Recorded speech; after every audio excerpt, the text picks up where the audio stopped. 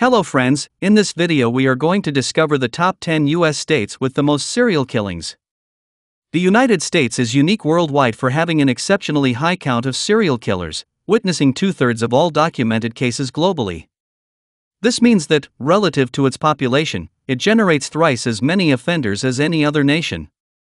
On a state-by-state basis, following California in total serial killings are Texas, Florida, Illinois, and New York. Regarding all known cases, every state in the USA has documented at least 10 serial killings. Kindly make sure to hit the subscribe button and press the bell icon before we start this video about the 10 US states with the most serial killings.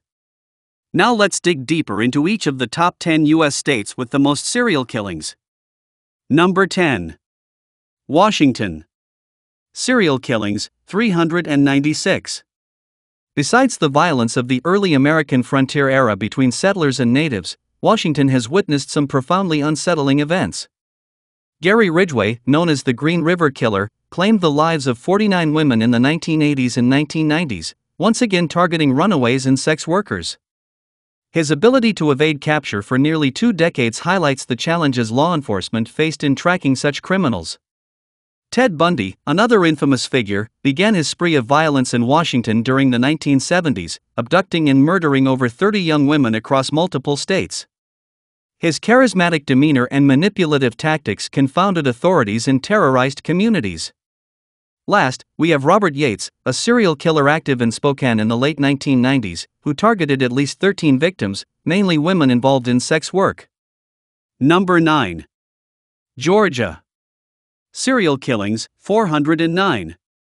Some hearts do not deserve to be blessed, even in the warm state of Georgia. For example, just look at the Atlanta child murders, orchestrated by Wayne Williams between 1979 and 1981, which involved the tragic loss of over 28 African American children, adolescents, and adults. Williams was convicted in 1982, primarily based on fiber analysis evidence. Another infamous instance is Paul John Knowles, nicknamed the Casanova Killer, who embarked on a murderous spree in 1974, claiming at least 18 lives. His victims varied widely, showing no specific pattern in his choice, and he was finally caught after a lengthy and deadly clash with the law. Lastly, Carlton Gary, known as the Stocking Strangler, terrorized Columbus, Georgia in the late 1970s. He was convicted for the deaths of 3 elderly women but was suspected of several more. Gary's modus operandi involved strangling his victims with their own stockings, a method that contributed to his eventual capture. Number 8. Michigan. Serial killings, 425. Among Michigan's most high-profile killings, John Norman Collins, active from 1967 to 1969, primarily targeted young women around Eastern Michigan University and the University of Michigan. His pattern of selecting college-aged females in campus environments reinforced typically unrealistic fears in parents and students alike. Another person of interest is Coral Watts, known as the Sunday Morning Slasher, who, starting in the late 1970s, was linked to numerous murders across the state. Some consider Watts to be the most prolific killer in the United States, with a victim estimate that ranges from 14 to over 100. Watts had a preference for attacking women in their own homes, creating a climate of fear in residential neighborhoods. Finally, Benjamin Atkins, also known as the Woodward Corridor Killer, operated in Detroit from 1991 to 1992, focusing on vulnerable women in the city's impoverished areas. His actions cast a spotlight on the intersectionality of crime, victimization, and poverty within cities struggling with welfare. Number 7. Pennsylvania. Serial killings, 462. All is not well in the land of horse and carriage, even the rolling hills of Pennsylvania harbor monsters in their midst. Gary Heidnik, a killer on the loose in Philadelphia during the late 1980s, kidnapped, tortured, and murdered 6 women, keeping them captive in a pit in his basement. His crimes were a blend of psychological manipulation and physical brutality, and his spree sickened the community. Another case is that of Harrison Graham, also in Philadelphia, who was found guilty of murdering 7 women in 1987, his victims primarily being drug addicts and sex workers. His crimes were uncovered thanks to his negligence in disposing of the bodies, which led to their discovery. Lastly, the Frankfurt slasher, responsible for the deaths of at least 7 women in the Frankfurt area of Philadelphia between 1985 and 1990, remains unidentified, despite one of the murders being pinned on Leonard Christopher, who died in prison. Number 6. Ohio. Serial killings, 505. Ohio, ranking 6th with 505 victims, has witnessed some deeply troubling serial killings. Among them is Anthony Sowell, known as the Cleveland Strangler, who was convicted of murdering 11 women between 2007 and 2009, his crimes coming to light after the discovery of bodies in his Cleveland home. Similarly, Donald Harvey, dubbed the Angel of Death, was a healthcare worker who claimed to have killed 87 people, mostly hospital patients, during the 1970s and 1980s in Ohio and Kentucky. Number 5. New York. Serial killings, 677. Although the New York City crime wave has dwindled, notably spiking in the late 1980s due to a crack epidemic, it is still a defining era for many, but not all, of the serial killings in New York's past. One infamous individual, David Berkowitz, known as the Son of Sam, terrorized New York City in the 1970s, targeting young women and couples and ultimately claiming 6 lives. His reign of terror culminated in a massive police manhunt and widespread media frenzy. Another grim figure, Joel Rifkin, operated in and around New York City, claiming the lives of 17 women between 1989 and 1993, predominantly targeting sex workers.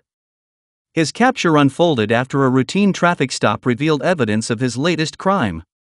Additionally, Kendall Francois, active in Poughkeepsie, was convicted of murdering 8 women, again mostly sex workers, between 1996 and 1998. His crimes were discovered only after a victim escaped. These episodes reveal a terrifying reality. Despite New York's extensive law enforcement resources, violent predators look for vulnerabilities to exploit anywhere and everywhere. Number 4. Illinois. Serial killings, 680. In Illinois, the history of serial killings often revolves around a discussion of 3 specific vile serial killers. The first is John Wayne Gacy, often dubbed the Killer Clown. He was responsible for the deaths of 33 young men between 1972 and 1978, burying many in the crawl space of his suburban Chicago home. His acts are famous because they epitomize the deceptive nature of appearances, as Gacy was active in local community events, often dressing as a clown. In another instance, H. Holmes, one of America's earliest known serial killers, constructed a murder castle in Chicago during the 1893 World's Fair, with soundproof rooms and secret passages to facilitate his crimes. His deceptive charm and the intricate design of his trap-filled building are expected of the cunning sophistication some killers possess. However, according to a study by Radford University, the majority of serial killers tend to have a below-average level of intelligence. Number 3. Florida. Serial killings, 933. Even the Sunshine State has its darkest days. 3 individuals in Florida stand out for their brutal acts. Firstly, Ted Bundy, who terrorized the state in the 1970s, is infamous for his cunning and deceptive charm, which he used to lure young women to their deaths. His crimes culminated in the sorority house attacks at Florida State University. A different kind of predator, Aileen Wuornos, a highway prostitute, killed 7 men between 1989 and 1990, claiming self-defense. Her life and crimes later inspired the film Monster. Lastly, Danny Rolling, also known as the Gainesville Ripper, gruesomely murdered 5 students over 4 days in August 1990, causing widespread panic. Perhaps hurricanes and alligators are not the only dangers waiting to strike. Number 2. Texas. Serial killings, 984. In Texas, ranks second with 984 victims. Sometimes even the Lone Ranger cannot save everyone. One figure that took advantage of citizens' sense of security is Dean Corll, known as the Candyman, who, with his accomplices, lured at least 28 young boys between 1970 and 1973 in Houston, perpetrating heinous crimes. Equally infamous is Angel Maturino Resendez, the railroad killer who roamed the U.S. by train, committing murders in Texas and several other states from the late 1980s until his capture in 1999. Additionally, Charles Albright, dubbed the Eyeball Killer, shocked Dallas in the early 1990s with a series of gruesome murders characterized by the surgical removal of the victim's eyes. Number 1. California. Serial killings, 1,777. Having the highest population in the U.S. typically comes with the baggage of additional highest, which involves violent crime statistics. The history of the state does not help. Migrant and indigenous communities over the past several centuries have often lived in poverty or persecution. However, serial killers come from all backgrounds, and they often prey on marginalized people, which is another reason that the state is a seedbed for serial killings. One notorious case is that of the Night Stalker, Richard Ramirez, who terrorized Los Angeles in the mid-1980s with a series of home invasion murders. Ramirez's sloppy mistake of leaving behind a single fingerprint is the reason he, and many other killers, were caught.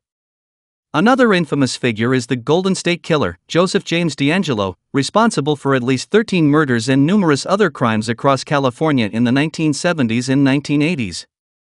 Last is the iconic tale of the Zodiac Killer, which operated primarily in Northern California in the late 1960s and early 1970s. He left cryptic messages that took decades to undecipher, revealing an element of fanaticism or possibly misdirection, and he remains unidentified. Well, that's all we have for you today. Thanks for watching. If you enjoyed the content of this video, click the subscribe button so you can receive more content like this. Post your thoughts on the top 10 U.S. states with the most serial killings in the comments below.